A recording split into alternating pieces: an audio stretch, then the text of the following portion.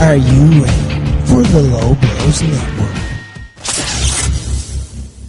Hi guys, Rick here.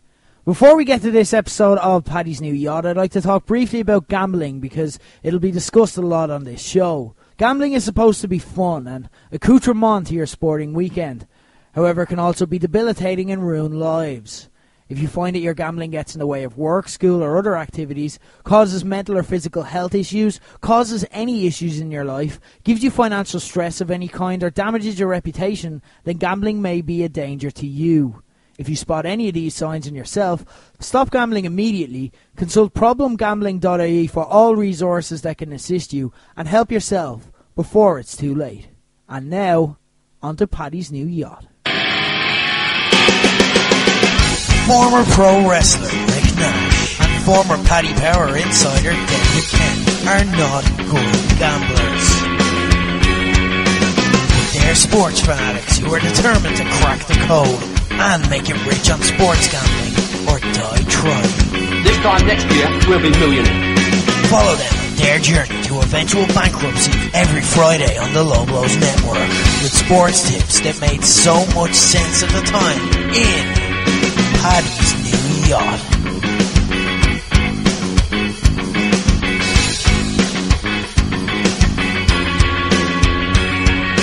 Declan Rice, our old pal, had a big day this week and a kind of awkward day. But look, I'd say his confidence was sky high as he was named the FAI Young Player of the Year. On the same day, he was given his first call-up for the England international squad. It's tough not to take that personally at some stage, like as just a fuck you to Ireland. So we kind of put ourselves in it as well by giving him the award to begin with. But as we get kicked off here, on another edition of Paddy's New Yacht, Rick Nash and the Daily Star and Buzz.ie's David Kent in for another week, a big week this week. What was the most awkward award in sports history for you, Dave? It's one that kind of happens every other year. It's like we all see when we watch golf these wonderful trophies that you're given. Obviously, you get like the green jacket at Augusta as well, the claret jug at the Open, and then you look at what the Italian Open do, the Italian sponsors do, and like when you think of Italy, you think of magnificent motor industry, fashion, food. The winner of the Italian Open, yes, he does get a trophy, but he also gets his weight in cheese. And every year the winner makes the same face because they forget about that. And it's just like, oh, here's two enormous blocks of gorgonzola. Better look happy with these. And it's just like, it's a tradition. I get it's a tradition, Italy, but come on. Like, oh, I'm gonna play on with you. Like, imagine you just really wanted, you were lactose intolerant or something, and you just wanted the trophy. Like, you can't just drop the cheese. It's bizarre, but it's entertaining. Yeah, because you're then left with the conundrum of I either have to eat this now or I'm going to have to pay more for my baggage in the airport on the way home. Like, you're just giving someone a fucking burden there at that stage. For me, I'm going to go for Luis Figo, who won the Ballon d'Or in the year 2000. He won it in one of the most controversial circumstances possible, and awkward as well, because you may remember, if you're a fan around that time, that Luis Figo made a quite ballsy move, moving from Real Madrid to from Barcelona to Real Madrid as part of the Galacticos era. I think he was the first Galactico.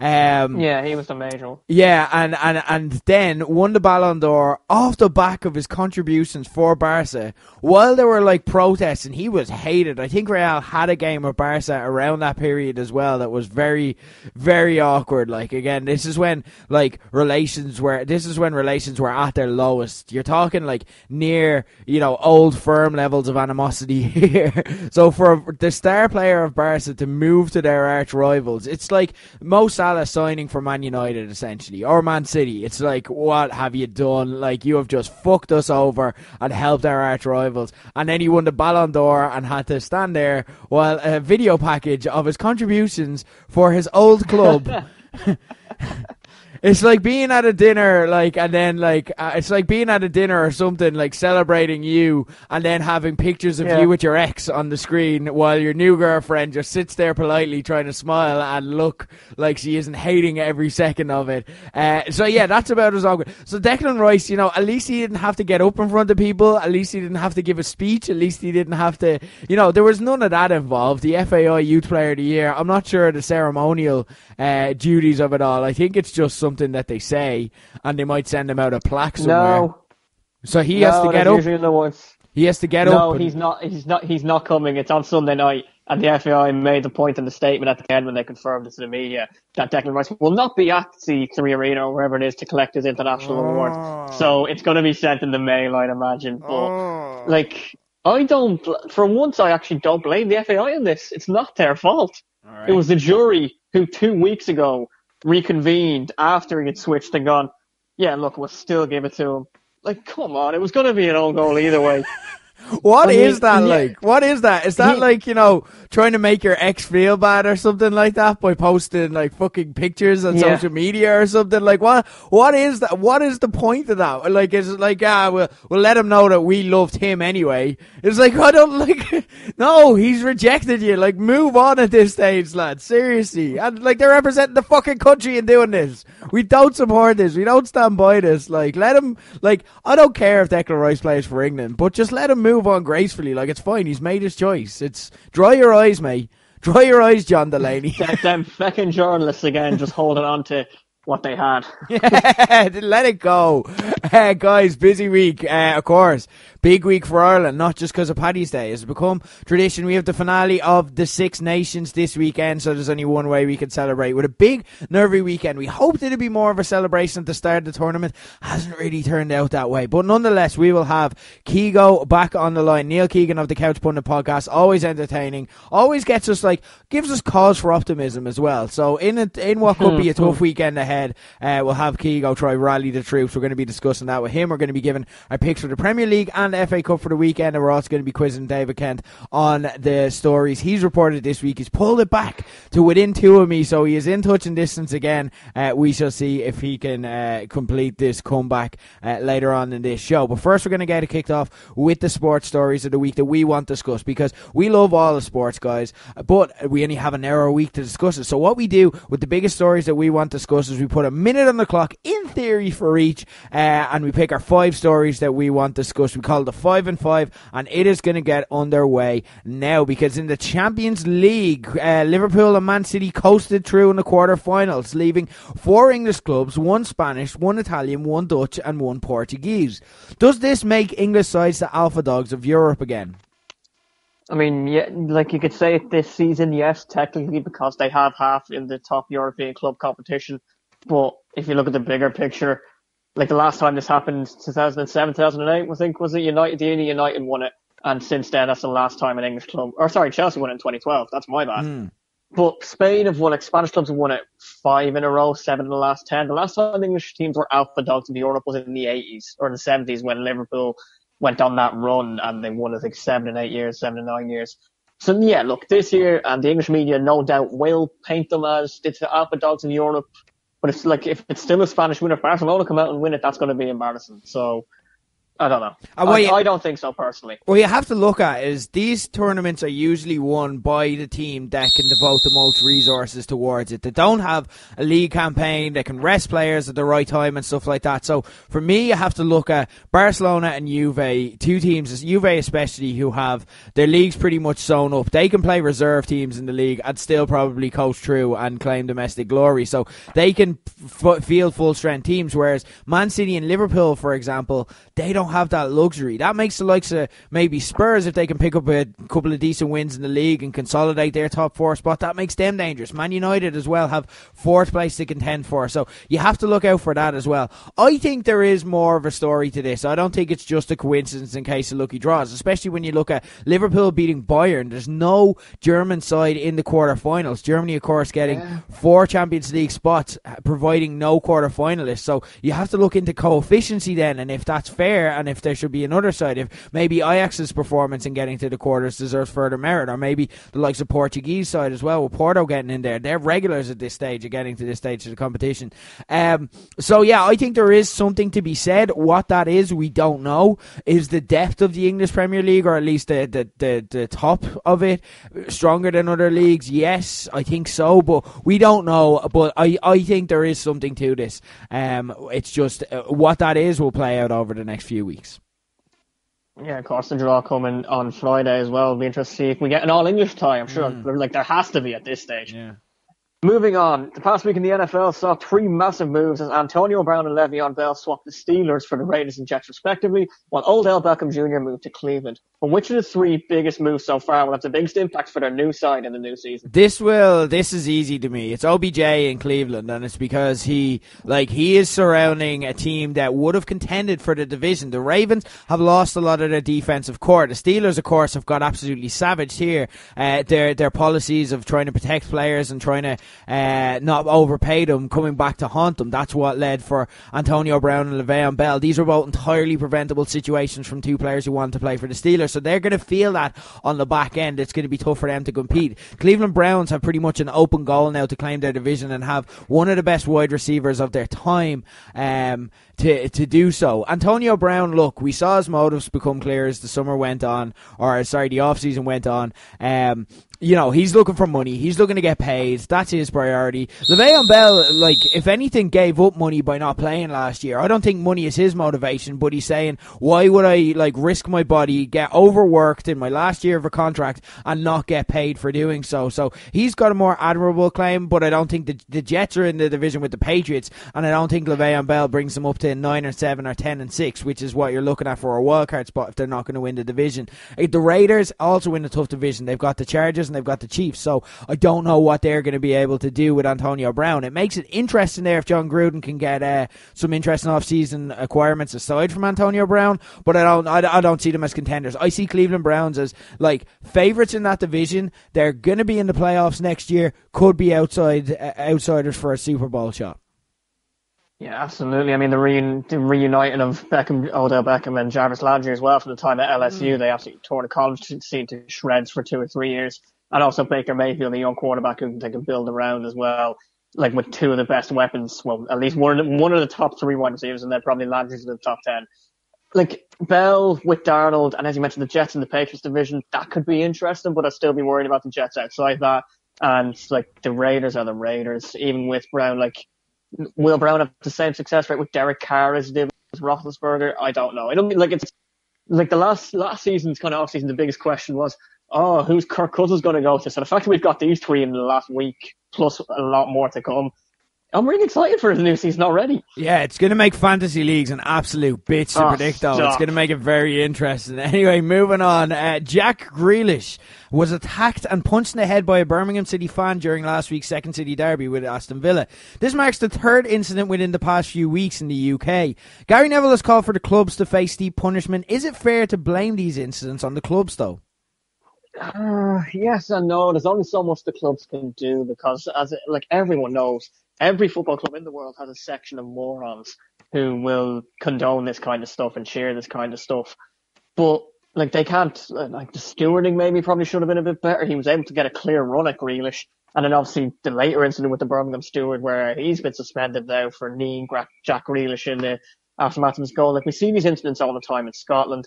There has to be an example made of them at some stage, because otherwise, it will end up with someone getting legitimately hurt at these matches. Grealish, fair play to him, got straight back up and played on at the composure to score the winner. 10 minutes later, the likes of Neil Lennon in Scotland, even Steve Clark in Scotland, a couple more in the last few months as well.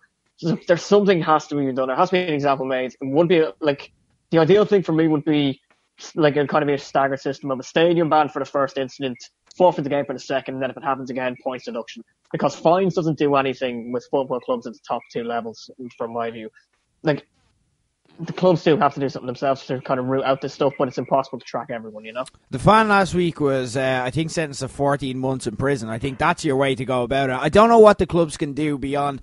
I saw an interesting article in the Guardian last week by Barney Ronay saying that like recreational drug use at football games has gone up massively over the past few years. So something can be done to tackle that. Again, like if you have fans absolutely plastered, you know, you can have that. You can have like at an administrative level, like you can have it be, you know, do you look at like alcohol bans at the stadium and stuff like that? Like maybe that could be if there's incidents happening, maybe that could be consequential, and then you can have fans police themselves, because there's only so much stewards can do, especially event stewards like this. They're not trained for security. We see them running around like headless chickens after these people, not knowing what to do, and ultimately as well, there's going to be an accident there. So that's not a solution. I don't think points deduction is a solution, because I don't think it's the team's fault that it's happening. Maybe there's something to do with the club administration, but I don't think it's the team's fault, so the team shouldn't be punished.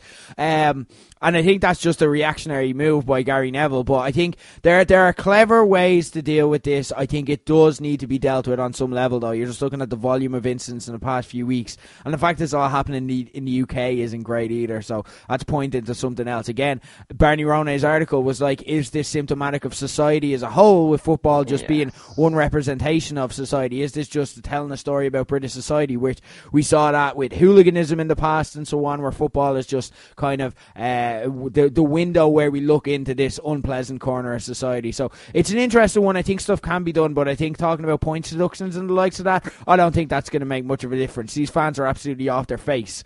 Like, deal with that first before, like, they're not going to care about, like, oh, we lose 3 points in a crucial relegation race when they're off their tits on coke. Like, that's not what's going through their head. Fair. So there needs to be smarter, more socially based solutions to be found for this, from my opinion. Fair enough. After an absolute clusterfuck was started back at the end of the World Cup, Real Madrid went back to what they knew when they appointed Zinedine Zidane as their new boss during the week, following the Champions League exit to Ajax. Could Zizou have held out for a better job, or is this the right move for him at this stage? It's a tough one. Like, what better job is there in world football than Real Madrid? Like, I can't think of many. Like, it's, you know what I mean? Yeah, you're coming in and the locker room is a bit like, is a bit all over the place because Zidane left last season, but now he's coming back to solve it. Like, you have unlimited financial resources. You have Zinedine Zidane as well. Like, what a great position he was in. He left because he lost power, for example. You're talking about he wanted to sell Gareth Bale instead of Ronaldo. Ronaldo was sold behind his back. So he's like, all right, well, look, there's only one way I can deal with this now. So again, like he's got the power that he needs now to, like, for staffing and for player decisions and stuff like that. So I don't know if there's much better jobs than Real Madrid. Like, you look at them and their form is temporary, class is permanent, and like, it's like already talk of them bringing in Icardi, Hazard. Like, I think Real Madrid are going to be just fine. I think they're just a reactionary club with impatient fans and an absolutely savage local media scene. But I think Real Madrid are fine. They've had one bad season where they didn't win the Champions League. Boo fucking who. Do you know what I mean? It's not a crisis as we know it, you know? I think this was as good a move as any that Zidane could have made. Yeah, and like the only thing that really got my mind was like, what more could he do having won 3 Champions Leagues? And maybe they just want him to actually now do the opposite and just win leagues instead, win the domestic trophy again, and just not like Champions League. Look, we already have 13 of them, so like just get us back to the top table. Like, there was talks of maybe the PSG job coming, or even Bayern, but like, I think Zidane's happy. I think Madrid are happy. Until they sell someone again behind his back next season, it'll all be fine. Yeah, and look, Madrid will always spiral towards this. They're a hot mess of a club, and look, that's why we find them entertaining. So, there will be a future thing. But also as well, it's like the Arsenal job last year. Teams that are spiraling are great to manage because you also manage the expectations of what you need to do to be considered a success. He doesn't need to win 3 Champions Leagues in a row. He's already got that bagged. So, I think it's a decent move for him. Anyway, last but not least, Conor McGregor was arrested and could face charges of up to 15 years, but probably won't in truth, after taking and smashing a fan's phone in Miami. We've seen him thrive career-wise despite previous criminal activity. Will this incident harm his career in any tangible way? Can't see it personally. The OC will market him regardless because he's their cash cow. So his next fight, which reportedly was confirmed during the week, but like then he got arrested again. Like considering the stuff he's been arrested for in the past and his alleged activities as well, like the fact he still has a career is questionable. Like if he was Joe Soap on the edge of the street, he'd be in jail for the last 10, 15 years. The fact that he's a superstar means he isn't. So, like, I don't see a harm in his career in any way. He'll be back fighting whenever the UFC want him to. So, no, he'll still have his fans, he'll still have his defenders, he'll still have his fighting ability. So until he retires, unless he actually ends up behind bars for something, no. The difference between this and what we've seen in the past is when we've seen the criminal incidents in the past, Conor McGregor was winning. Conor McGregor there were super fights being talked about with Floyd Mayweather and Khabib Nurmagomedov being spoken about. Now he's talking about fighting Donald Cerrone, who I love. Donald Cerrone, great fighter, really entertaining, great personality, but at the same time, not a super fight. He is on the tail end of his career. His weaknesses and vulnerabilities have been seen. So this stuff, I think, does hurt him in a tangible way. But also, I don't think it's going to affect his. Like, this is a very. I do struggle sometimes to figure out, like, because when history's happening around us, we don't know how to contextualize it because we don't understand what the big picture is. That usually unveils itself after a while. I don't think it's going to hurt his core fan base because I think it's telling a depressing story that we see with the likes of Donald Trump, that these scumbags can do what they want, and unfortunately we see there is a scummy element out there who will follow them and support them and maybe like them even more because they're doing this stuff. So I don't think it's going to affect his image with his hardcore fan base. I think he's going to continue to sell whiskey. I think he's going to continue to make money regardless of himself, and I think that like this actually appeals to his core fan base. So I don't think it's going to hurt him. I don't think it's going to help him inside the octagon, but I think he's winding down there anyway. Like, I think now the mystique has worn off. We've seen him lose, we've seen him beatable, and we've kind of seen through the cracks. But his core fan base will be there, and unfortunately they spend money trying to be like him. So that's kind of depressing and symptomatic at the times, but these are the times that we live in regardless. Anyway, look, on to less depressing news about how shit society has become. Let's talk about how class rugby is, because we have a grandstand finale weekend for the Six Nations, and there is only one man we could get on Paddy's New Yacht to discuss it all. So we are going to call him up now. Ladies and gentlemen, from the Couch Pundit podcast, it is none other than Neil Keegan. Keego, a few weeks ago on the show, we had you on to preview the Six Nations as a whole, and I think that interview is going to be very different to this one because, I don't know, not that it's gone badly. The dangers that you spoke about have unfortunately come to pass, but it's been more of a slog than the previous years we've enjoyed with the Six Nations. How have you been coping with it all? I'm glad you're still here. I'm glad your heart has been able to take it. But how have you been dealing with it? It's been a bit of a slog, more of a slog than we would have expected. Well, we've upped the good afternoon, good evening, and good night, lads. How are you? We are upping the Prozac dosage, which is how we're getting through this. We kind of strolled merrily in like the Fonz in Happy Days, if you pardon the age reference. Leather jacket, bit of confidence, very tight trousers, and then the English arrived, and unfortunately, we're going to. I don't know what the language rules are here with you guys. Go for it. We're gonna have to eat a little bit of shit on the first game for a long time. You know what the English are like. Yeah. I hear they won the World Cup in 1966. They don't mention it, so it's handy. But it wasn't just that we were beaten; we were smashed up, and it was upsetting. We always start slow in everything we do, whether it's love making or the Six Nations, and so speak for yourself. That's the next podcast. You know what I mean? It's like getting the job done quick, but because the ads are on. But anyway, sorry, enough about my personal life. But yeah, the game was done, and we're all very upset. And we thought, as professional people, you guys know yourselves, whatever the sport is, losing happens. It's a matter of how you deal with it, how you navigate it. And the worrying thing is not the results. The worrying thing is that it is taking such a long time to get over that first loss. I know there's injuries and stuff like that, but where we're sitting today, if we'd have walked in and said, right, if we'd have had good performances with one loss, we'd be sitting here going, that's all right, we can handle that.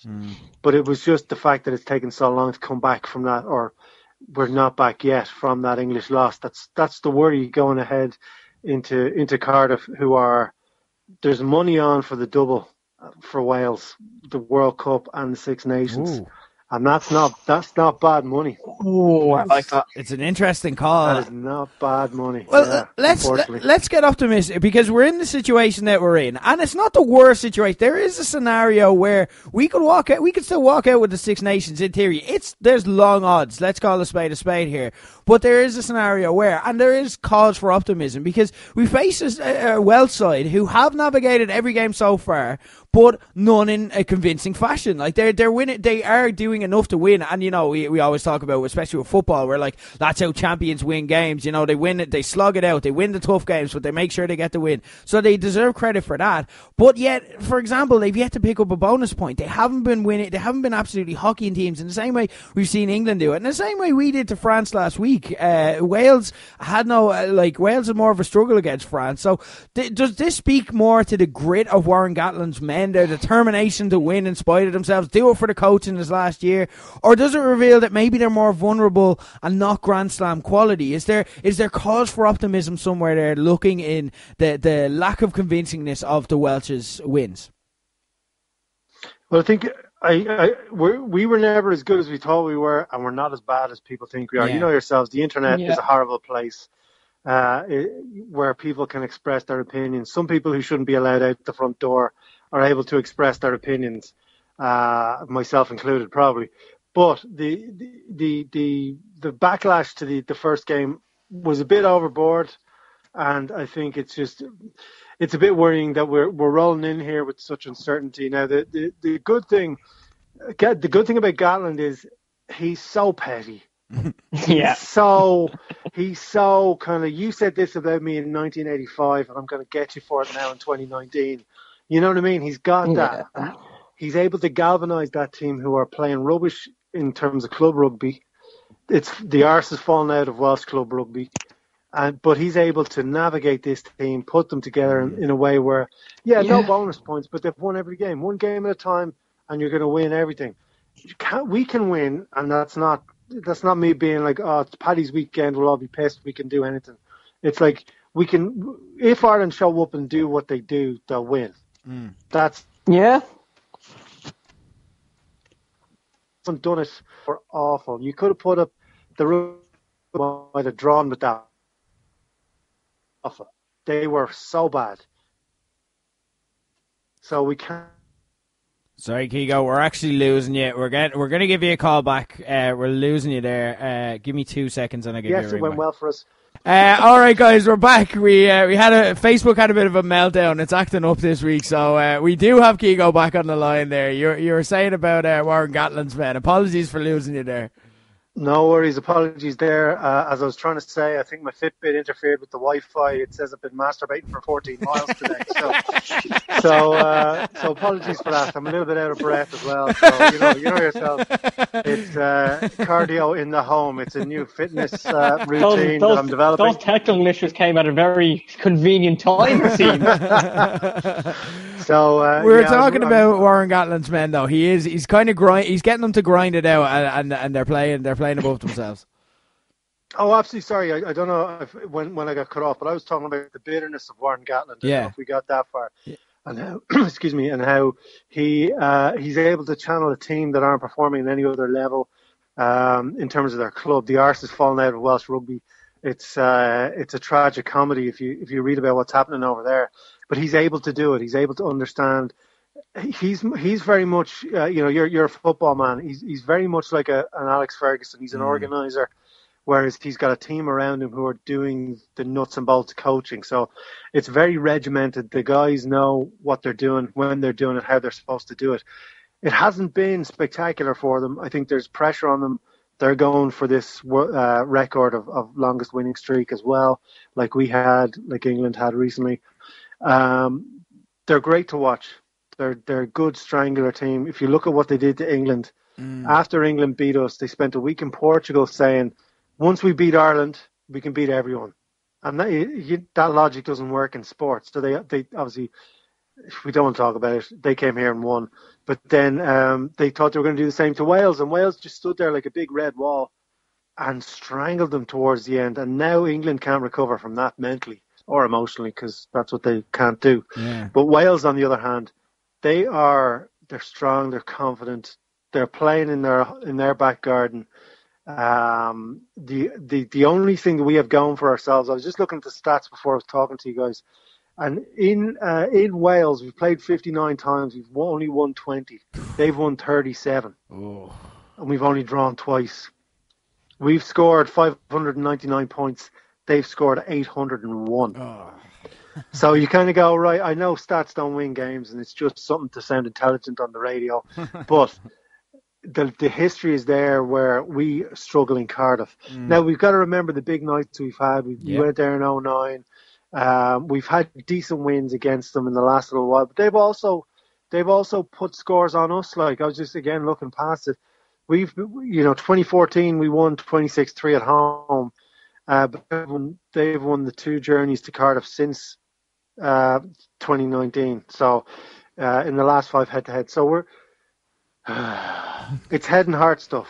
Yeah, this is it. But look, it's said that like Ireland get better over a Six Nations. Like it's always, even if you look at last year, which we consider a massive success, the Grand Slam was only enabled because of a late Johnny Sexton field goal in the last minute against France. Otherwise, no Grand Slam in the first game. But then we got better and better and better. And look at what's a field drop goal? Sorry. Oh, Rick. Rookie error, and slip of the tongue. Late drop goal from Johnny Sexton. Otherwise, no Grand Slam. But like this year, you look at last week against France, for example. We were able to impose our will. We went in needing a bonus point win. We imposed our will upon France. I think a lot of the criticism was harsh against Italy. It was an away game. It was difficult for us to perform. Italy have played better. Like this is the secret that no one wants to talk about. Italy have played better than people have given them credit for against everyone this season. So they rose their performance against us, but we still got the bonus point win we needed. So is there, like, last week, for example, we only took our foot off the gas and, like, made the score respectable for France when we had the job done, when the win was in the bag. So is there reasons to feel positive here for us? Like, we could go out and get a scalp here, you know? Ultimately, we're probably not going to win with the way the dynamic is. We're probably not going to win the Six Nations as a whole. But we could get a scalp here. I think there's more to this than just, like, you know, we've seen what Wales can do, but we've also not seen them win convincingly. If we go out and impose our will, like you said, we should win. Can we be optimistic, or should we be cautious going into Saturday? 100%. We can be optimistic. We can be realistic as well. Like I think the issues going in the Scotland the Wales game. Scotland was a bit better, or Scotland Italy. Sorry, we just didn't perform in Italy. We still won. Now Wales didn't get a bonus point, so you know what I mean. It's all swings and roundabouts. You can. I think when it's over, we can look at it as a whole tournament. If we look at it as game by game, which is what we're doing at the moment until it finishes. We started slow again, and we usually the kind of build up after that happens much quicker, and it just hasn't. Now we've got a bonus point against France. How many times in the 100 years we've been playing France have we gotten a bonus point or scored 26 points? Not many times. Yeah. So a lot of positivity, but now is the time. We keep saying it, but now is the time. We have to. It's not just about Six Nations and all this sort of stuff. We have to win. We have to make Wales not want to see a green jersey ever again. Yeah. And that's whether the Six Nations and the trophies and all that. Don't worry about that. That's win the game and go from there. If we win, England are probably going to win it. It doesn't matter. We have to put in a shift. We have to put in a performance. And the squad's being announced this afternoon. Some of the changes that have been leaked out are very strong. We need to start quick. It's a bit like any scrap you've ever been in your life, from the playground up to outside buskers and Temple Bar. You have to start quick and get your message across very fast. And that's what Ireland need to do. And look, it's what we did against France last week. We needed to get 100%. The job done straight away, boom, try. So, I don't know, I think we can be optimistic. There was an article in the Irish Times during the week, very interesting, that spoke about how World Cup momentum is overblown. Ultimately, we're 6 months away from the tournament in Japan. So, is there something to be said to that? Like, maybe we do read too much into the performance in the Six Nations, but historically also, like, it's hard to ignore because of how Ireland have been. Like, we peaked the year before World Cup, and it's happening again. So it is tough for us to ignore because we're seeing it happen before our eyes. But is it overblown? Is the idea of World Cup momentum overblown when you consider we may have not a completely different squad, but we may have a different looking squad then to the squad we have now when you take injuries and young players come into the fore into factor as well? Absolutely yes and no. If Ireland were winning the Six Nations and going for a Grand Slam, the same journalist would be saying momentum is important. So you know what I mean. They're playing a game as well. Obviously, if we were sitting here with the wins leading up to Wales, we'd be saying this is fantastic. But you've also got to learn about yourself and about your team and what fear does to you. And I think that's what we're finding out, and I think that's what the lads are finding out. There was a fear after that England game that the wheels could fall off this. And I think we all felt that and verbalized it in different ways. But I think the lads in the squad, I think that the coaching staff, with everything leading up to this is Joe's last season and all this sort of stuff, it all pinpointed on that one game, and it didn't work for us. And I think fear has gotten into us now, and I think we're starting to come out of it. I thought we were stronger than allowing this fear to get in. You guys know, whatever your sport is, when you lose, it's all about your next play, your next goal, your next minute. It took Ireland a little while to get to the France performance. Now, there's a lot to work on, but Wales have stuff to work on as well. They've just been the United team of the 90s where they're going to West Brom and winning 1-0 in the rain. You know what I mean? Wales are doing that. Ireland can beat Wales. Ireland are better all around the pitch in 13 positions. They're better. Ireland need to start like they did against France. We need to get that scrap started quick, and it's a big thing. You talk about the beautiful game of rugby and how it's skill. Not it's a team-based combat sport, and whoever lands that first punch, whoever gets that person going backwards first, is going to have a better shot very, very quickly. So if they kick to us, we have to catch and charge straight into them. We have to do what we do and what Leinster do. We have to throw in a couple of long phase plays where you kind of got 30 phases where they have to tackle us, test the wind of the Welsh like we did against France. In fairness to the French, they had fitness that they don't usually have. Let's see what Wales have. Let's see if they're up for the scrap.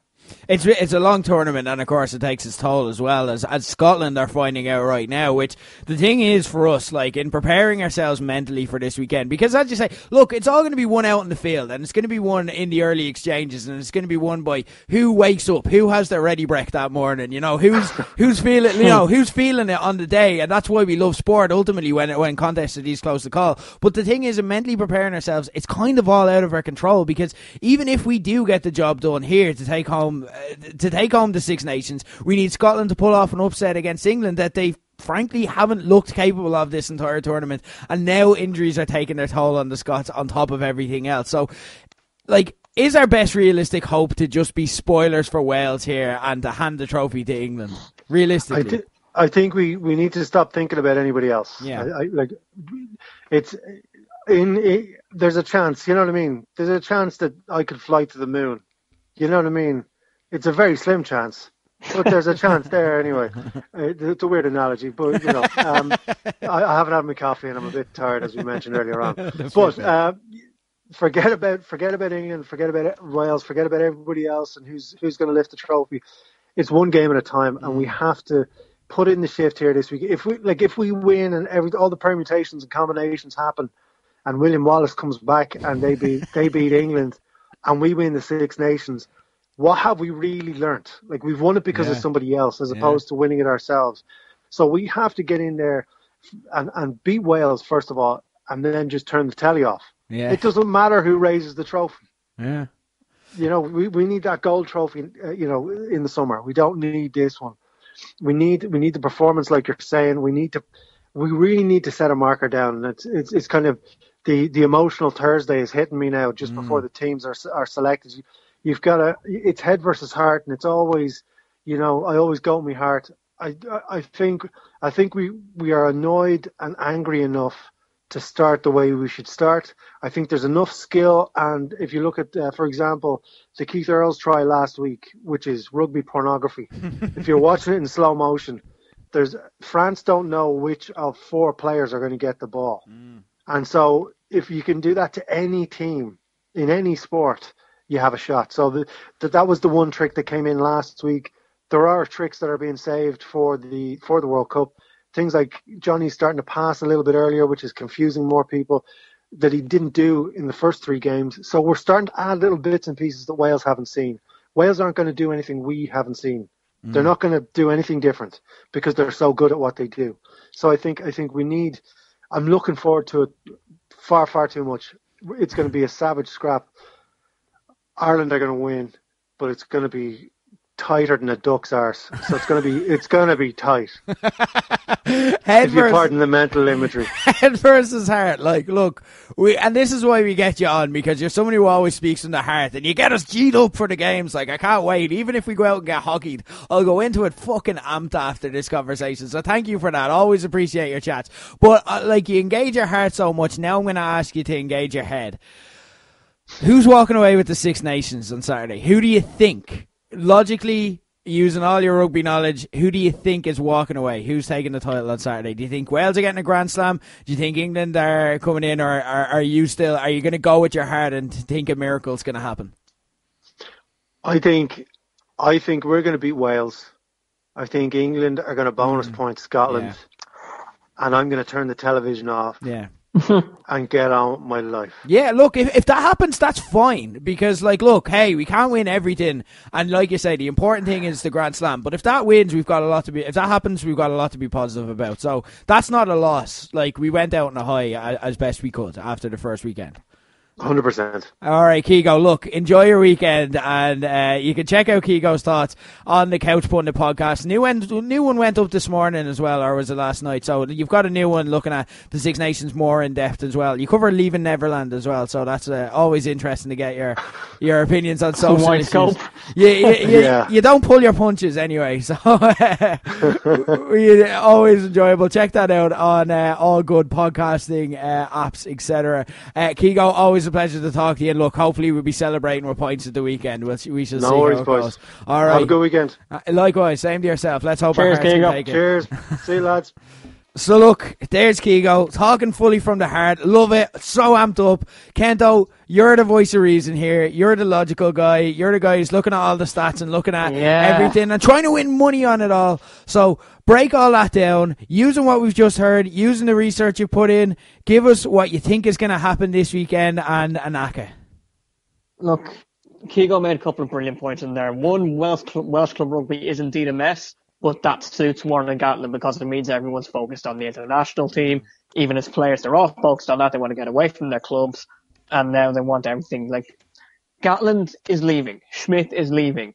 Gatland's going for his 3rd Grand Slam with Wales. Ireland only have 3 in their history. Yeah. That's how much of a legacy he's going to leave. He will want to leave in style.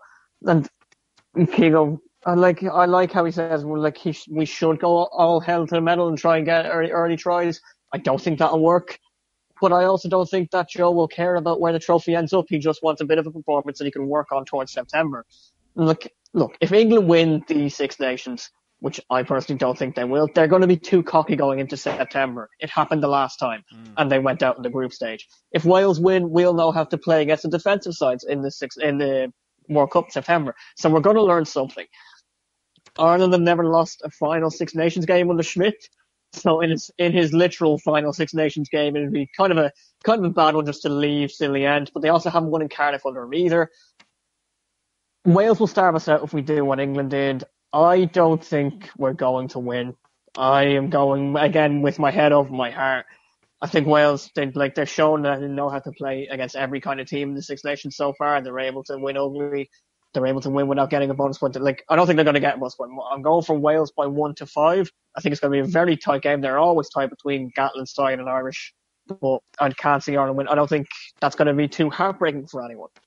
Yeah, it is what it is. Look, we're expecting it at this stage. So, as hard, as tough as it is to admit, with the high that we had last November, we do have to take a look at what this tournament has meant to us. So, yeah, it's a tough one. Yeah. But again, I don't think that's a bad place to be. And I think if we'd come in and stormed the Six Nations, we would have been in for a hiding in September when South Africa took us out in the quarters. They might still do that, but now at least we know, right, we do have stuff to work on. We're not this invincible machine that people were talking about. before the tournament. Elsewhere, I'm kind of looking at Italy and France. They're always tight enough games in Rome.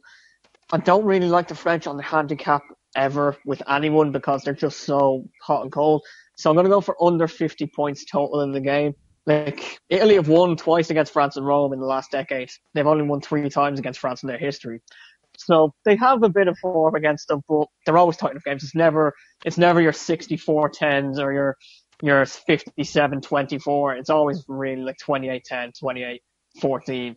And then Scotland and England, look, I think everyone kind of figures out that England are going to win. They might get a bonus point. I'm looking for Scotland on the handicap of plus 18 because I think Scotland have a performance in them still in the Six Nations. We haven't seen it yet. We haven't seen this dynamic Scottish future that people are all excited about in a few years. That next one, like last year, Scotland came into the Six Nations and kind of like everyone's like, well, look, there is something here. They haven't shown it in this year yet. They're due a performance, and who went in to do it against in England, you know? So put them all together. Scotland plus 18, under 50 in Rome, and Wales by 1-5. Comes in at about 12-1, which is what my Six Nations ACCA 2 weeks ago landed. So nice. Looking to finish on a high. Okay, interesting. There, we shall see Saturday. Again, this is all just talk, getting us hyped up. It's one on the field, and especially when the margins are this tight, we just don't know. I think England are walking away with it though. Personally, it just feels like that. Even if they're getting another bonus point and doing it that way, we shall see. Anyway, look, guys, that's the rugby. We're going to talk about the football now because another big weekend, Premier League and the FA Cup. We're going to be giving our predictions for both. In the prediction league, you only have to worry about the Premier League, though. We will have that up on Twitter from around 6 o'clock tonight. If you haven't played the prediction league before and want to get involved, make your football weekend a bit more interesting. All you have to do is get onto the Paddy's New Yacht Twitter, see our pinned tweet when it goes up later this evening, give your picks for the weekend's Premier League games, give us a correct score and an anytime goal scorer. If you get the correct outcome, you get 1 point. If you get the correct score, you get 3 points. If your anytime goal scorer scores, you get 2 points. There is monthly and yearly competitions, though. It's March, so if you're in the yearly competition, you're probably not going to win at this stage. But there is still monthly prizes to be won, a subscription to Low Blows VOD, so get on that. We wanted to play along, and we have to, but it's not fair if we win all the time, so we put a handicap on ourselves. So our predictions, as soon as we say them on this show on Thursday, you guys have until Saturday morning. As soon as we say them on Thursday, they are locked in. Even if our anytime goal scorers go down an injury, that is tough luck. So we shall see. Starting with the Premier League fixtures for the weekend. Bournemouth against Newcastle kicks us off on Saturday 3 p.m. The early is in the FA Cup, so these are all bet-safe games. And Bournemouth fucked over my ACCA last week by shock horror winning away, even if it was against Huddersfield. Eddie Howe's going to use that as motivation to galvanise the troops for a tricky visit of a Newcastle side coming off a high themselves. But stop for a second and think about this. Yes, Newcastle's 3-2 comeback win over Everton was great, but we also saw last week our cup final logic pay dividends when we warned you about Man United after their win over PSG, even if we didn't take our own advice and back Arsenal to win there. And there's been comparisons about Newcastle's match. This is what made me laugh and made me think, nope, I'm looking out for this now. There's been comparisons to Liverpool winning in Istanbul when they came back against an out-of-sorts Everton who are 11th in the team, comparing it to the Champions League final of 2005, one of the most legendary matches ever. So I think Newcastle are like they're in for a comeback down to earth. And they're also sneakily poor away from home this season. Not as bad as Bournemouth, mind, but that's not the question here. So I'm going for Bournemouth to continue their winning streak. I'm going for 2-0 with Wilson to score. Yeah, look, Bournemouth, and you mentioned this, snapped a 6-game winless run by picking up to Huddersfield Claxon and kept a clean sheet thanks to future Cork City star Asmir Begovic. I'll get to that later on. It's rare that you would say Newcastle are in the better form against anyone, but as you mentioned, the impressive come from behind victory against Everton as Rafa's men could actually go above the Cherries with a win here. The problem is that only the big six have been better on their own turf than stupid sexy Eddie Howe this year. Newcastle have the fourth worst offense in the league, but Bournemouth have the fourth worst defense. I'm going to use FMQ here and call it a 2-2 draw with Callum Wilson because fuck it, why not? Okay, I think any outcome is possible in this. It's one of those proper tricky Saturday 3 p.m. kickoffs. Another one that could be tricky is Burnley against Leicester, and you don't get points for being plucky, as both of these sides have learned in recent weeks. Burnley gave Liverpool a scare last week, but their 4-2 loss. They're third in the bounce in the league, saw them drift back to 17th, just 2 points off the drop. They badly need a win here to alleviate the pressure, but the problem is Brendan Rodgers' magic seems to be working at Leicester, with even Jamie Vardy back among the goals in last week's win over Fulham. The good news is that for Burnley is that Cardiff don't play this week, so whatever happens, they won't end up in the relegation zone. But the bad news is I think that'll be taken out of their hands as they're going to lose here, as I'm picking Leicester to eke it out. 2-1, Vardy to score again. Yeah, look, it's all gone wrong for Sean Dyche since beating Spurs. They've shipped 9 goals in those 3 defeats, replying with just 3 of themselves. And even more worryingly, they still have to play Chelsea, City and Arsenal. Whoa. But as you mentioned, because Cardiff have the weekend off, they won't drop into the bottom 3 yet. Regardless of the result against a rejuvenated Leicester with the new manager bounce. I'd say rejuvenated. They won last week, but that didn't happen very often under Claude Puel. So, yeah, rise of standard. That showed that Leicester struggled badly in the opening 15 minutes. Over half their goals conceded have come in the first half, while Burnley have the same problem in the last 15 minutes, conceding 16 goals so far this season. On average, both teams have scored in 67% of these games. I'll go for that in a clinical Foxes win because, well, Leicester are higher in the table in this sense and they're playing better football. So 3-1, Jamie Vardy. Last Saturday Premier League game, West Ham face Huddersfield, and we just don't know what West Ham team is showing up week to week at this stage. They kept it tight in a loss to City. They beat Newcastle impressively, and then they got humbled by Cardiff. Who the fuck knows? Fortunately, it doesn't matter. Because they face the visit of a Huddersfield side we know exactly what to expect from. Nothing.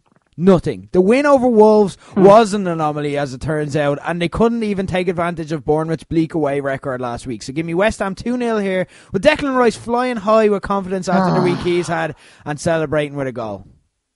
Yeah, look, West Ham are inconsistent. They were humbled a bit by Cardiff, but come on, it's Huddersfield. You might be able to talk me around because West Ham conceded 8% of their home games, until I see the Terriers haven't found the net in their last 5 games away from home. Don't be stupid. 3-0. And if Felipe Anderson doesn't score against Huddersfield, he's getting sold in the summer. Why do you keep betting on the person that isn't scoring to score? Like, you're betting on someone. That's one of our gambling rules. Don't bet on something because it's due to happen, and you keep doing it. I'm not saying he's due. I'm saying if he can't score against fucking Huddersfield, there's no hope for him. I won't predict him again after this weekend if he doesn't score. You're betting him every week, and it's not working for you.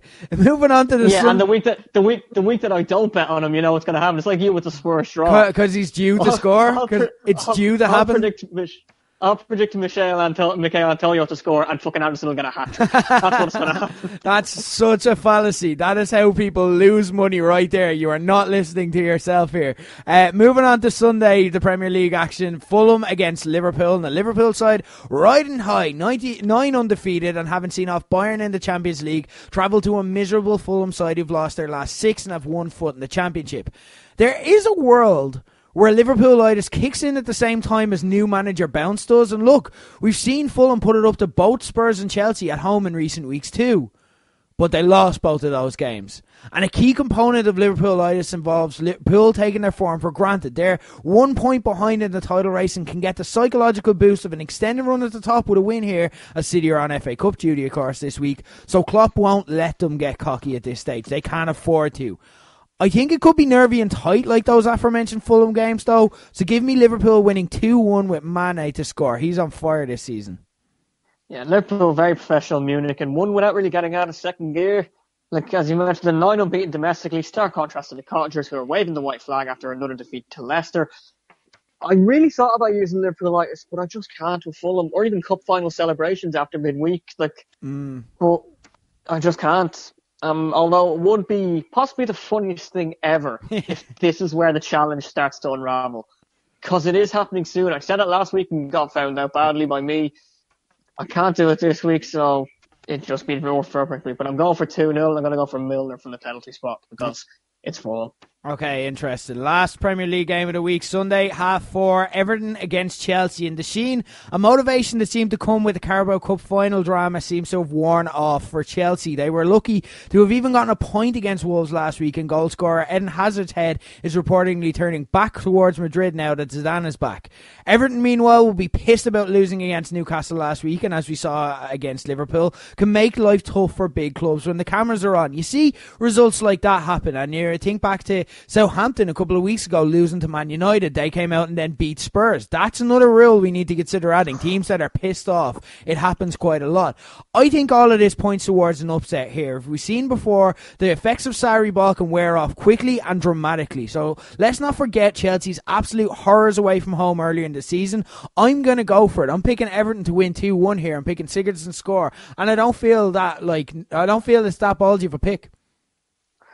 Fair enough. I mean, it was classic Everton, beat Cardiff, rise up to almost snatch a win against your biggest rivals, save a penalty, score, and then immediately score in the next minute, and then fuck it all away to lose 3-2 last week against Newcastle. That draw against Liverpool is Everton's only point in the last 3 home games, but the thing is, Chelsea aren't that great on the road either. Their win against Fulham the last time round was nervy, and they snapped a 3-game winless run, including those thrashings to Bournemouth and City, but then they struggled last week against Wolves. They needed Hazard to rescue them in injury time again. The thing is, United and Arsenal both have the week off, so Chelsea will go forth with a win, and this is their game in hand, isn't it? I think. So I can see that being enough to focus Sarri's men against a potentially sticky opponent. It's one of those games where, like, people are saying Everton could win as an upset, or maybe even as not an upset, but this is one that they never really do. And I'm gonna go for 3-1 with Chelsea with Higuain to score. Okay. But you could talk me into an Everton result. I can't say that they're going to do it with confidence. Okay, moving on to the FA Cup picks for the weekend. Remember, guys, you do not have to worry about these games. We're just picking it for fun and for gambling purposes too. So, starting with Watford against Crystal Palace. It's the early game, but I don't know. Can we bet on the early in the FA Cup? Like, what's the story? We need another theme tune for the FA Cup special. Yeah, I don't know if I don't know. I think it's okay to bet on the early in the FA Cup. I don't know. There hasn't been enough data on this. We don't do many FA Cup backers, so we don't know how the FA Cup affects the early game. And this is just a lack of fuck of a game anyway. So that's the problem there. It's a sneakily tasty tie when trying to pick a winner, with both sides capable of great performances, but both also coming off bad losses last week following impressive wins. The only part where it isn't tasty on the pitch, unfortunately. A running team of both sides run to the quarterfinals has been clean sheets. Neither has conceded a goal yet in this competition this year so far. So fuck it. I'm going for the ballsy pick here. I'm predicting both to keep their records with a 0-0 draw and give me Palace on penalties, because why not? Look, we've a side threat to be brought into a relegation scrap. I could do with a break later on in the season against a guaranteed mid-table side, which the FA Cup represents their only shot at silverware. The Hornets did a double over Roy Hodgson's men already in the league season, but Palace play much better on the road. My gut instinct also says extra time and potentially penalties, but I'm going to go with my head and use the eye test and go Watford 2-1 with Dale Fair to score. You say that a lot about Watford, but it doesn't always pay off. Yeah, you know what? I do, and it rarely pays off. Yeah, this is the thing. Get a better side. It's just like, no, it's not that it's untrue. It's just that I think you say it in unfortunate weeks.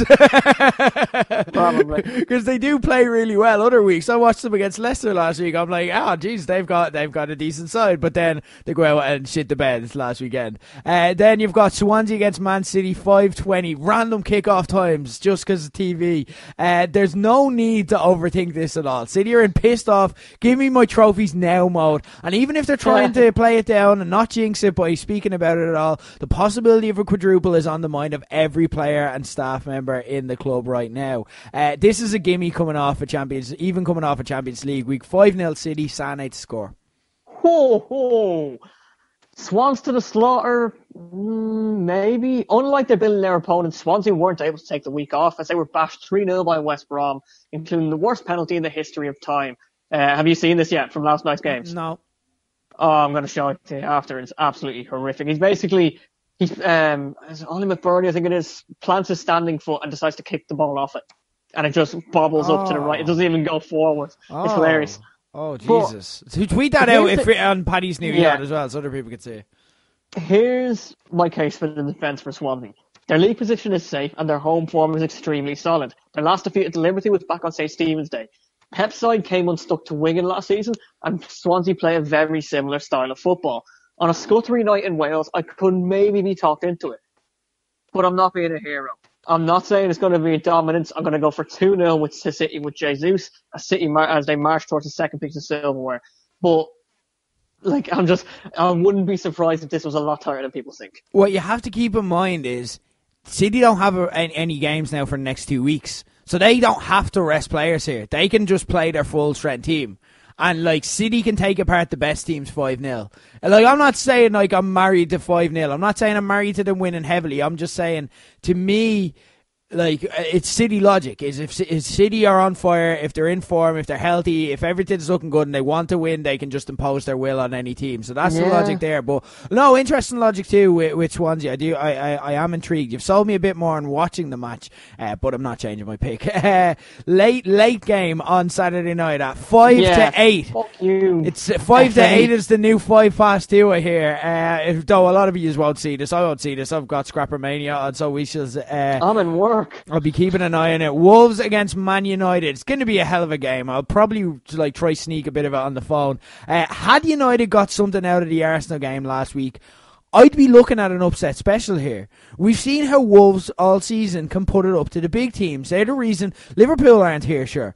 But subsequent rounds of the Cup have shown a more brittle side to them, and subsequent weeks for Wolves. I know they had a big performance against Chelsea, but that's Chelsea. I don't know if that counts. They're dodgy week to week. To keep in mind, here's their run since winning the Liverpool game. They needed to replay the see off Shrewsbury and won a nervy 1-0 over Bristol City. Ole Gunnar Solskjaer will want to play spoiler to the noisy neighbours and be the fly in the ointment of their quadruple season. A loss here takes away United's best realistic hope and starts asking questions of if his magic has worn off. Spoiler alert, it has not. The players clearly love playing for him and believe in what they're doing, and just as we said, City don't play for a couple of weeks, United don't play for a couple of weeks. He can feel he's got an injury crisis, but he can also feel a pretty strong team here. He doesn't need to rest players for the League or Champions League.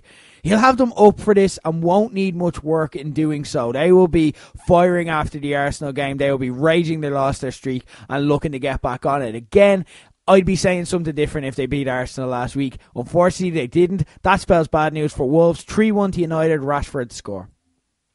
Yeah, just a quick reminder here. Man City, Chelsea, Spurs, Arsenal and Man United have all dropped league points to Wolves so far this season. The only side that are missing there from the Big Six are Liverpool. Nuno's lads play them on the final day of the season, which could be a title decider. Interesting. So, yes, they've beaten them in the Cup. They haven't beaten them in the league, and they're taking points off everyone else in the league. Just saying, Liverpool fans, don't get too cocky. 3 of those wins in Monaco came at Molyneux, where the paying fan is seeing an average of 2.73 goals per game. Only Fulham have a higher rate than that, and Fulham have it for the wrong reasons. Wolves have nothing to lose against United. United are in the top 4 race. Yes, they've got a couple of weeks off. It would have sounded mad a few short weeks ago. Ollie's unbeaten run finally came to an end at the hands of Arsenal. Anyone who's saying that this is all doom and gloom now is an idiot, because the pressure's now off the players. They've lost their back, so they're still going to play exactly the same. Yeah. Still, the Cup always brings one weird result per round. So give me Wolves after extra time. 2-1 Jimenez. No, you're letting your Wolves You're a United bias. fan, you wouldn't say that. You're letting you're letting your Wolves bias get to you there. There is no evidence the Wolves are going to win this. There is nothing on paper. You are just going on a hunch and the fact that you like to pick Wolves in big games. Like that's it. There's no They've evidence. been good so far this year. There's no evidence the Wolves are going to win this. No, I'm sorry, I don't see it. Anyway, last but not least in the Cup, Sunday 2 No p.m. points anyway, it's fine. Sunday 2 p.m. Millwall against Brighton. Yeah, you can be as ballsy as you like here. It doesn't matter. And Millwall's annual Cup run sees Brighton arrive at the Den in for an absolute scrap. And look, yeah, the Lions have included Everton among their scalps along the way here, but that's really the only scalp you wouldn't have expected them to take. Of course, they've been good in the FA Cup in the past few years, let's not forget it. But they've also beaten Hull and Wimbledon, and it doesn't exactly spell out a glorious cup run that spells like, Brighton should be afraid of these guys. No, Everton were in shitty form as well during that period too. So I'm not reading too much into it and overthinking here. Realism is going to kick in at some stage. And the facts are that Millwall are 19th in the Championship, and their win over Birmingham midweek came off the back of 4 losses before that. An upset isn't completely out of the question, but they face a Brighton side coming back into health and coming back into form. 2 wins on the bounce, and knowing that a win here and a favourable draw could put them only needing to beat Watford or Palace to reach the final. It'll be tight. It won't be pretty, but Brighton are winning this 2-1 with Murray to score. Like, the Lions were excellent in their midweek win over Birmingham, and this is why I love being a Championship person, because I'm watching these sides each week and I'm like, yay, the Championship are doing well.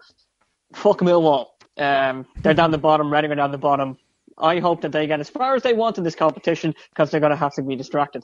As you mentioned, they stopped a 4-game losing streak when they beat Birmingham, but they also stopped one in the Championship right at start and Shea Adams. It was a real old school. Do you remember? I say to you to remember the 80s, like the old 80s Millwall, where you're just like, this is filthy. This is horrific. You've probably seen the tapes or on your VHS and your Walkman that you still have, apparently. Look, Brighton have a relegation scrap of their own, but a 5-point cushion means that they can hold off the Dragons of Cardiff for another week at least. The eye test will tell you Brighton definitely played a better football, and Millwall are without a win in 5 at their home ground. They've got bigger fish to fry, but it won't be easy for Brighton. I'm going to go 1-0 in a scrappy, like, mud-flying, studs-up challenges everywhere. 1-0, Glenn Murray. Okay, interesting. Look, anyone who listens to me long enough will know that, like, if you give me something like a quarterfinals, I'm going to take it and bet on all 4 games. Like, that's just what I have to do. It's just part of it. And again, I've won, like, I'm in profit for the entire season, so I'm playing with house money at this stage, so fuck it. I'm going for it. FA Cup quarterfinals. I'm going under 2.5 goals in Watford against Crystal Palace. Reminder, neither have conceded a goal in their run to this stage in the competition. I'm going Man City with the -2 handicap. There's some great odds on these, by the way. Man City with the -2 handicap is 11-10. Man United to win outright is 6-5. And Brighton to win outright, this is where I was most surprised, 11-10. So that's a pretty decent acca there. €5 on that with Paddy Power will get you €83.79. It is decent. Dave, what will you be keeping an eye out for this week and weekend? There's going to be some midweek action you'll be keeping an eye out for. Yeah, look, I can't give my tips for Cheltenham today, Thursday, because I don't have to show me out in time. So I'm looking at Friday. I'm going to go for the Gold Cup. I'm going to talk about the Gold Cup. All the hype around it is presenting Percy, but Willie Mullins has never won a Gold Cup. He's finished second 6 times, and he has a quarter of the field in this one. I like the look of Bellshill for Rui Walsh to finally deliver to Ireland's greatest trainer. Gordon Elliott has a shot as well, but I'm thinking he's going to go for the race beforehand, commander of fleet. And, like, moving on, there's another, the FA Cup again, yes, but the rest of the Championship is in action. The Championship tried to steal the title of greatest league in the world last week. First of all, West Brom sacked Darren Moore. That's West Brom, who I was talking about for a title challenge 2 weeks ago. They're 4th in the table, guaranteed a playoff spot with a manager who'd won almost half his games at the club. Do you remember how bad West Brom were last year? And then Darren Moore came in? Yeah. Darren Moore took them from a wrinkly ballsack of a side to the Premier League, to a well-oiled machine, the Championship, where they're definitely in the playoffs. They're going to be 180 minutes away from the Premier League again. Fucking idiots. I hope they got caught now. Also, Mick Foley had breakfast with Billy Sharp. Who's Billy Sharp? Yeah. The Sheffield United striker. Okay. And Mick Foley, wrestling legend. Don't know. Basically, right. Sharp did a Mr. Socko celebration earlier on in the year. Foley saw it and decided, right, do you know what? I'm going to do one of my famous stand-up comedy gigs there, and I'm going to go have breakfast with Billy Sharp. So, like, it's random. It's random. Like, the title race, it's down to 3 sides: Leeds, Norwich, and the aforementioned Sheffield United. Leeds can put 5 points between them and the Blades when they meet in Saturday's early game, and they'll need to, because Norwich are on fire. The thing is, Sheffield United have kept 5 clean sheets in a row, and this is the final meeting between the top 3 sides. And it's the top 3 for the rest of the year. It's all about bottle now. Interesting. Last night, there was obviously midweek action for the Championship. I tweeted a picture from the Paddy's New Yacht Twitter account, just on the Championship table. 9 points separate the team in 5th, who's Middlesbrough, from the team in 13th, and that's Hull. And there's a good chunk of those 8 teams in between playing each other this weekend. We've got Preston against Birmingham and Villa against Middlesbrough, with the others having a weekend off due to the Cup. So it's really coming into it. Down the bottom, that Millwall win I mentioned, coupled with Rotherham's win over QPR and Reading's defeat to Leeds, see 4 sides fighting to avoid the final spot in the drop zone. On 36 points, you have Rotherham, Reading and Wigan, with Millwall 1 point above them and Bolton 7 behind them. This weekend, Rotherham host the league leaders Norwich, Reading go to Stoke and Wigan play Bolton, who could give themselves a shot on the arm with the win. It's really getting to this tight time. And the last thing in the weekend is actually the first thing that happens. Katie Taylor is fighting.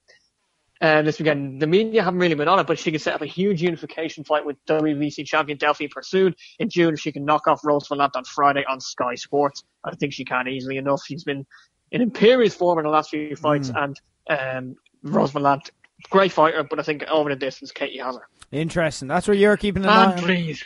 That's what you're keeping an eye on for the week. I'm going to be keeping an eye on the European League, starting with La Liga, and all eyes will be on Real Madrid's Saturday afternoon kickoff with Celta Vigo as Zinedine Zidane makes his return to the sideline in what, you'd expect to be a soft landing as Celta are in a relegation fight without their star man, Iago Aspas. He's out for the season. In the title race, if Atletico can win a tricky away tie to Bilbao, they'll put pressure on Barca's Sunday night clash away against Betis. So the league may become interesting again. Again, not worth going out of your way to watch, especially on Paddy's Day, but worth keeping an eye on your phone. Meanwhile, high-flying Getafe are now 4 points clear in fourth. They face a real test on Sunday with a visit to 7th place Valencia, who need a win to keep pace with the top four. So some stuff to be interested in La Liga. In Serie A, though, this is kicking into gear. It's all about the Milan derby this Sunday evening. Third meets fourth in the San Siro. Winner gets some breathing space in the Champions League spots. The loser could be immediately dragged into a scrum of sides looking for that fourth spot. Milan have won their last 5 in the league and are unbeaten in 10, driving this ascent to third spot, while Inter have won just 3 of 8, having previously looked comfortable. Mauro Icardi's goal was the difference in the last game between the two, but of course he's on exile with the side now, and talk has turned that he is on Zidane's wish list at Madrid for the summer. Having signed Icardi and Hazard for Man United and recently made my way to the Champions League final in FIFA, really good signing, Zidane. It pays dividends. Get Griezmann in there and you're absolutely set. Plus Inter have a tricky Europa League tie with Frankfurt to navigate first, whereas Milan can focus on this game entirely all week. You tip the scales towards Milan here, but anything can happen in a derby. Meanwhile, in the best title race outside of the Premier League this season, it got even better this week. The Bundesliga. We had another twist last week. And despite Bayern and Dortmund both winning, Bayern's 6-0 win over Wolfsburg saw them finally leapfrog Dortmund in the standings on goal difference. It's that tight. This weekend, Dortmund have a chance to reclaim top spot temporarily on Saturday as they travel to mid-table Hertha Berlin. Then it's Bayern's turn to step up Sunday evening as they try to respond to their Champions League disappointment against Mainz. There's 2 goals in it now, so even the scorelines matter. Absolutely fascinating stuff, and it'd be a massive blow to Dortmund if they couldn't get the job done. They are all some great leagues that I'll be keeping an eye on, but of course they are not the greatest league in the world. So Dave, tell me what's going on in the LOI. Well, February's Player of the Month was named on Monday, and it was Bohemian striker Danny Corcoran. Both, of course, topped the league up until a couple of weeks ago. He forgot to tell both his manager and the Bohemians press officer that he was on countdown 4 hours later. And I shit you not, one of his first numbers game, the target was 442. Brilliant. He was asked by host Nick Hewer about why the league switched to summer football. To be honest, I don't know. So you're representing the league well there. Also, I talked about Asmir Bekovic earlier. Here's why. He got a pair of boots delivered to Bishopstown Stadium, the training base of Cork City. We don't know why. I don't know if anyone knows why. You could say that was just a bit random, or that maybe one of his ex-teammates, Matt Smith, who's with City at the moment, was playing a prank. That was until Asmir Begovic started liking and retweeting tweets about Friday's game with balls and how fans can get tickets to it. Ooh. It's random. It's almost as random as Roma with Damien Delaney for the last couple of years, but the League of Ireland is a nice retirement home for keepers. So, Asmir, if you're unhappy with stupid sexy Eddie Howe, less sexy, kind of dickheadish John Caulfield is still there. He'll shout more at you. He won't be as nice to look at, but you'll get the job done. Right. Look, on the field, pick of the action is either that game between the Countdown Kid and Begovic's Army and Turner's Cross, or Dundalk's trip to Derry. As far as that, you don't have much. No game on TV again. Oh, the joys. Look, sure, struggling. And here's the thing: you're selling me with this greatest league in the world stories. I'm getting into it now, and I want to watch it. And there's just fucking nothing. It felt like last season they had next weekend. Next weekend is the first live game, and I can't wait. We don't have a show next week. Oops. I know. So I'm not bringing back the show just for the yellow eye and the Just internationals. for the league, man. I didn't expect you to. Right, okay. Guys, as I said, we've no show next week, so we will be back in a couple of weeks here on Paddy's New Yacht. So we are going, could we send you into it with a cliffhanger? David Kent, you are 2 points behind me now in the Kent on Kent quiz at the end of the show we do. If you're a newer listener, the quiz we do is basically David Kent, my esteemed colleague, is a reporter for the Daily Star and Buzz.ie. Every week we quiz him on stories that he himself has reported. So we're going to be testing his knowledge now and seeing how that goes as soon as we get the video chat up and running to make sure no hijinks ensue. 3 questions on the board, guys. Now, okay, like in the past couple of weeks, I'm not going to lie, I made it a bit easier because you were struggling. You had a bit of a meltdown. You did. I've gone back to normal this week. They're not absolutely terrible, but they're the regular standard for Kent on Kent. So we shall see. Question 1. You reported on Cristiano Ronaldo's monstrous 8th Champions League hat-trick during the week to take Juventus through over Atletico Madrid. But who did he score his last Champions League hat-trick against? Before the Madrid one. Before the Atletico one.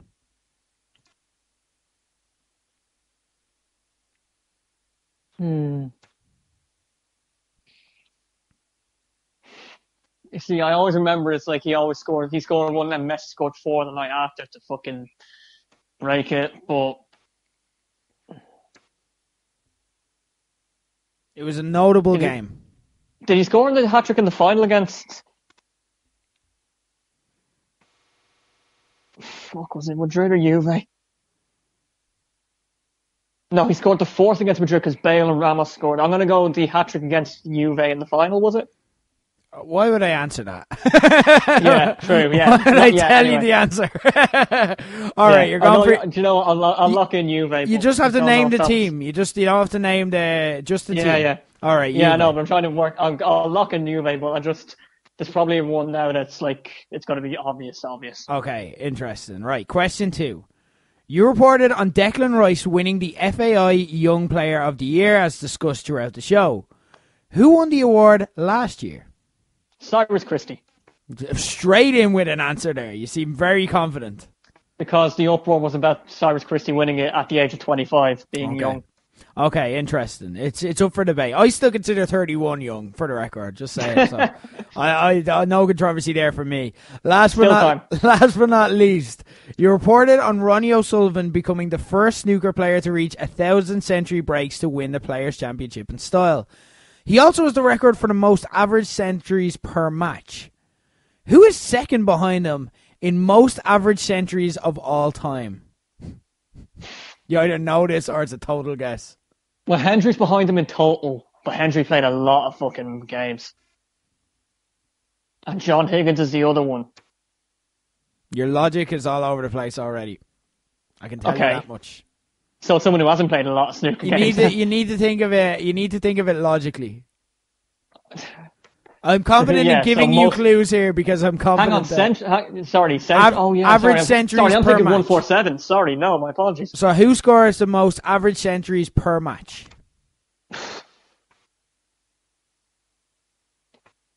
Shot in the dark. Judd Trump. Okay. It's like... You can have an opportunity to change it if you want. Like Trump, Selby, Neil Robertson doesn't get that many. Trump always does, but he doesn't go anywhere near the 147, which kind of hitting. Ding Junhui does a lot of them as well, but like I couldn't confidently say one of them, so I'm just going to go with Trump. Okay. Go with Trump. It led America astray. Will it leave David Kent astray? You were correct with Cyrus Christie. You knew that already. Yeah, okay, there's no shocks there. Cristiano Ronaldo's the last team he scored a hat-trick against before Atletico Madrid during the week was Atletico Madrid. It was a trick question. Last year's Champions League final. You're going to kick yourself with question 3 as well because it was not Judd Trump. So Ken Doherty. It was not. You did say the name of the person it was. Neil Robertson was 3rd in the list. Ding Junhui was second. Oh, for fuck's sake. The logic was... Don't tell me it's Selby. No, Ding Junhui was second. That's it. That's the answer. Ding Junhui. Oh, sorry. Yeah. We asked who was second. Ronnie O'Sullivan is first. So, there you go. The logic was... You got to think the sport's improved over the years, so you're thinking of modern players. And when you started to think of that, I was like, oh, shit. So there we go. 15-12, heading into Ronaldo is the... I'm very, very annoyed at myself for that one, because I said the final against Atletico. I was talking about the other final against Atletico. It was the semi-final last year.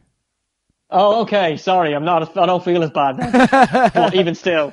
Look, Dave, you have the international break to recover, to heal up the injuries you've suffered. So we shall see if you'll be back as we head into the finishing straight of the season. 15-12 to wrap us off here on Paddy's New Yacht. Guys, enjoy the weekend. Enjoy Paddy's weekend. Even if you don't get to watch much sports because you're out watching the wrestling, that's a fine way to spend Paddy's weekend. Or even if you're pissed and don't remember any of it, we'll remind you when we're back here next time on Paddy's New Yacht in 2 weeks. So stay tuned for that. But until then, for David Kent, I've been Rick Nash, and this has been Paddy's New Yacht.